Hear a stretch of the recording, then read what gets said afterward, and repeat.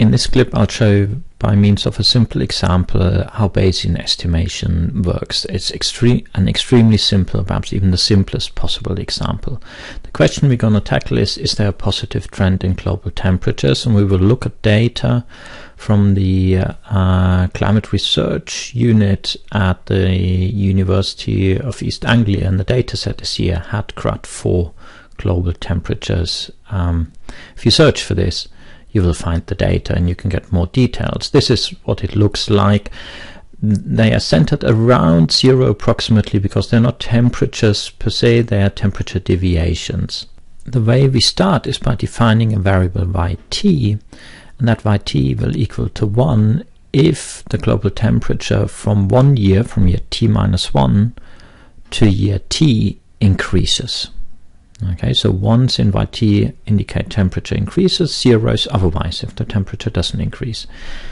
Now let's propose a very simple model, a binomial model. We'll say that the probability of yt being equal to 1 is pi, and therefore the probability of yt being equal to 0 is 1 minus pi. Okay, we can write this down as a likelihood function. Right? That will look familiar from maximum likelihood estimations. So we'll say the probability for yt conditional on pi is pi, and the probability for yt equals 0 conditional on pi is 1 minus pi. And that's the form in which we'll soon need it. Now that pi, this is of course unknown. Okay, it's an unknown parameter. And now if you also treat it as a random variable, that will be the influence of Bayesian thinking. Frequentists wouldn't look at it as a random variable, and what we want is the distribution of pi conditional on y, the data. In order to find it, we will use the following very basic probability relationships. The probability of pi conditional on y is equal to the probability of y conditional on pi times the probability of pi divided by the probability of y. So what are all these things we're looking at here? Now what we already know is this one here, probability of y conditional on pi. This is just our likelihood function. This is what will be called the prior distribution. This one here will be called the posterior distribution of pi, and this one is what is called the marginal distribution of y, so of the data.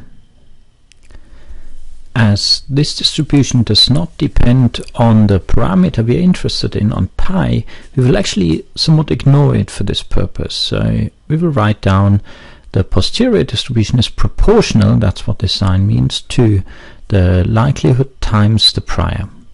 So when we calculate that, we're not actually getting the posterior, we're getting something different because we've ignored the marginal distribution of the data. So therefore I call that pp, just to give it a different name, and eventually it will need some rescaling or standardization such that it's a distribution again, meaning all probabilities sum up to 1. So consider now that we allow the following values for pi I. I'm going to discretize the problem: 0, 0.01, 0.02, all the way to 1. So altogether I have 101 values. So I'm thinking of pi as a discrete distribution, although clearly this is an approximation, it's really continuous, but this will simplify the calculations. What prior do we use? Let's say we use the uniform prior. That means the probability for each of these values is 1.101. It's an uninformative. What about the likelihood? We already have that up here. We had said that the probability of y equals 1 is just pi. It's binomial type random variable. I can write this down in a very general form, regardless of what value yt we have. We can say probability is pi I times yt. So if yt is equal to 1, that will be pi I plus 1 minus pi I times 1 minus yt. And you can see that yt and 1 minus yt term, this will switch off one of the two summands depending on what value yt is. Let's present the first observation to our algorithm. Okay, so let's look at the data.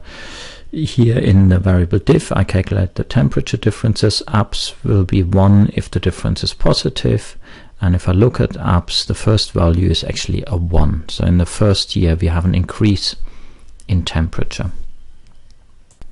Now we want to figure out what sort of calculations we need to do to get this posterior distribution conditional on the first observation. So we need to undertake calculations for all possible values of pi, so from 0 to 1. And what do we need? For each of these values we need to know what the likelihood is, the probability of yt given that particular pi I, then the prior probability pi I, and that shall give us the posterior. The easiest is the prior, because at the first stage this is 1 over 101 always. Then at the likelihood, now since our observation is 1, that second part will fall away, so it's just pi I times 1, so it's just pi I, so we just need to copy our pi i's across here. That's a feature of our very simple model. Often this will be much more complicated, may involve several coefficients indeed. We can do all these calculations. This is all just doing a bit of algebra, 0, the first one, and so forth. The fact that the first one is 0 makes sense, because that would say the probability of having an increase is nil. It's impossible, but we had an increase, so that's impossible, and therefore we now have a 0 there. Now if you add up all of these values you get 1, but if you add up all the posteriors you get a value smaller than 1. Now in the code I want to show you that p-val, that is our vector of all the possible values of pi. Okay, so now it's the p-val vector. Now our prior distribution is just 1 over the size, that's 101, so 1 over 101. Then here is where we do the updating. This is where we put our pp in. I should have called it pp. Okay, we start out with zeros, then we have a loop over all possible values of pi, that's over 101 values. Here we now have on the right hand side the likelihood function times the prior. So first the prior, and then the second bit in each of the sums, this and this, is the likelihood function, and it's in the form of pi val times y and 1 minus pi times 1 minus y, as exactly as we've written it down here. Okay, and we go through all this loop, and then we have a vector p joint 3. We calculate the sum of this, and then we do the standardization. Then we divide each value in p joint 3 with that sum, which is p tick 3, and what we get is fp post 3. Okay, p tick 3 is the sum of all the pp values, and what we get f post, this will then be put into the prior. So for the next observation for y2, our posterior, which we just calculated, will be the prior, and that will not be 1 over 101 anymore, as you've seen in our table.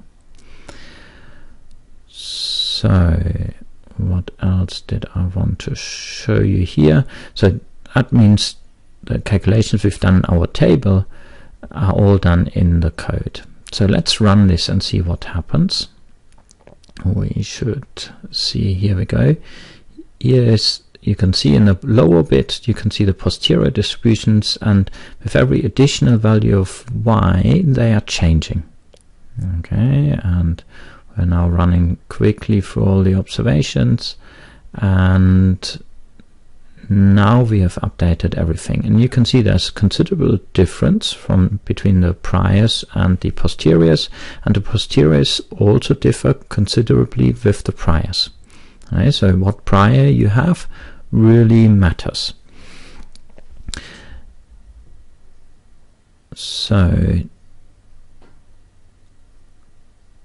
you can see there's a wide range, so even the uniform, there's a wide range of probability. It's difficult to say where the true pi is, the true probability. Now, what would we actually do in practice? Especially I want to briefly talk about how we would get priors. We have data from 1850 to 2030. Now at the beginning nobody cared about climate change. Now it's possibly in 1972 when a book was published. That book was called The Limits to Growth. Here it is, the limits to growth. That was published by an organization called the Club of Rome. This still exists, possibly has less influence these days, but then this book talked about the limits of an exponentially growing economy, and it was possibly the first time that people worried about limits of resources. Now what we're going to do is we're going to use the information up to 1972 to obtain a prior, and then the observations from 1973 onwards we're going to use to update this prior. So to get a prior, what I do is the following. The 124th observation is observation in 1973. So what I'm going to do now is I'm going to calculate the mean of YT, and therefore the proportion of increases in global temperature up to 1972. So in this software which I use, you don't really need to know this. I do that by using mean apps 1 to 1, 2, 3. Okay. The mean of these observations is about 0.5, pretty close to 0.5, so let's use 0.5. So let's use this information to propose a prior. This is really a little bit of frequentist view coming in here, but you can get the prior from wherever you want. I propose that pi's prior is a normal distribution with mean 0.5, and the variance as we would calculate it if we were calculating the variance of pi hat. And then I'll use this information and I'll plug it here into the prior. So I'll change this. This is going to be our prior mean. The standard deviation is going to be the square root of our variance formula. So what we use is the estimate times 1 minus the estimate over the number of observations. As I said, that would be the variance for pi hat if you were a frequentist. And everything else will remain unchanged. No, I need to now restrict the data from 1 to 4 to end. Okay, so now I'm only updating from 1973 onwards. I'm basically ignoring all the data previously. That information has gone into the prior. And now let me just start. In the end, we're going to look at the posterior probability just for prior 1. Let me also comment out the graphs for prior 2 and prior 3. Again, just ignore. Don't need to understand what exactly I'm doing here. Okay, save it and we'll start.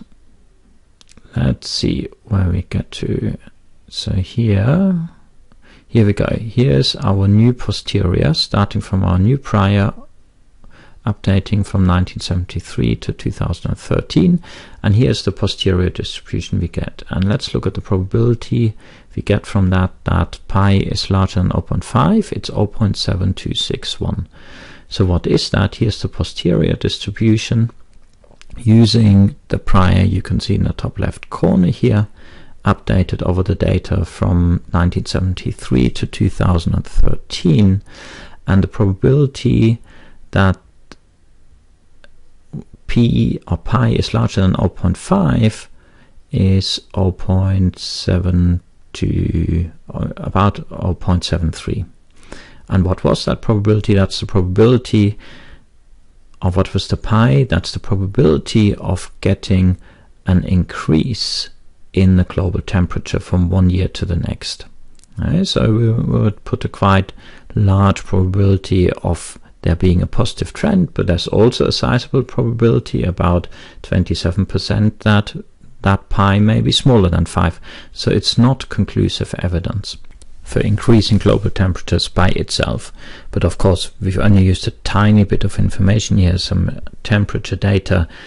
Climate science does much more than that. For instance, importantly, we understand the science behind, or the link between CO2 emissions, for instance, and temperature change. That's incredibly important. But what this was a demonstration of how we would use Bayesian estimation methods to estimate a parameter. This was a very simple model. It only used one parameter. If you have models with several parameters, these complications become much more difficult, and usually you cannot use any standard software. So here I used MATLAB, but you would really need to know how to integrate distributions. We're not going to do this here. It was really only to convey the main ideas of Bayesian estimation.